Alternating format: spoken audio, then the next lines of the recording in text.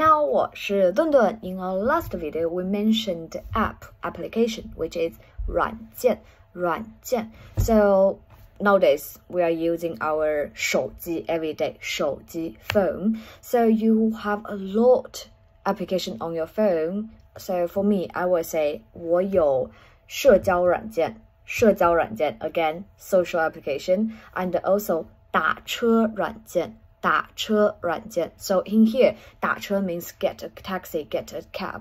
So you can just use it separately. For example, 我打车上班 means I take the taxi, take the cab to go to work. And also 我打车回家 I just get a cab to go home. 打车回家 And also I have 外卖软件 外卖 is food delivery. So I can say 我想点外卖 I want to order delivery. I can also say 购物软件 购物 means shopping. So a lot shopping applications. 购物软件 Or I can just say 我喜欢购物 I like shopping. 我喜欢购物 Alright, that's all for today. 再见。